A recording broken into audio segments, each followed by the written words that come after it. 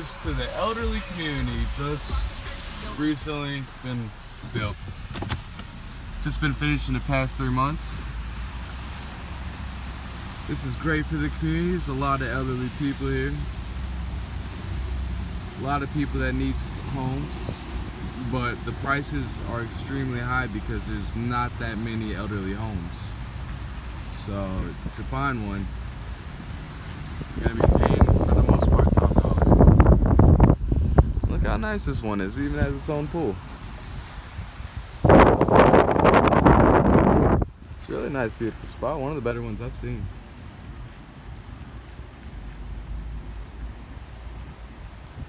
Guardrails even in there. I don't know if you can see that.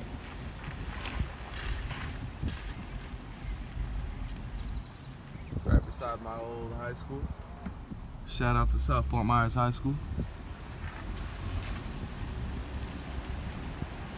But yeah, this is one of the stepping stones to help lower the prices for elderly people to be put in these homes and for them to, you know, clearly enjoy it. It's a pretty nice spot. They have a pretty nice facility.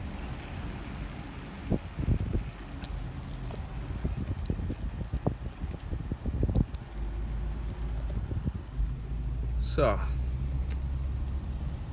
some questions to help you guys think more. Do you think this is gonna help our economy? And do you think this is gonna bring more people to Fort Myers, make it seem more suitable for the elderly people?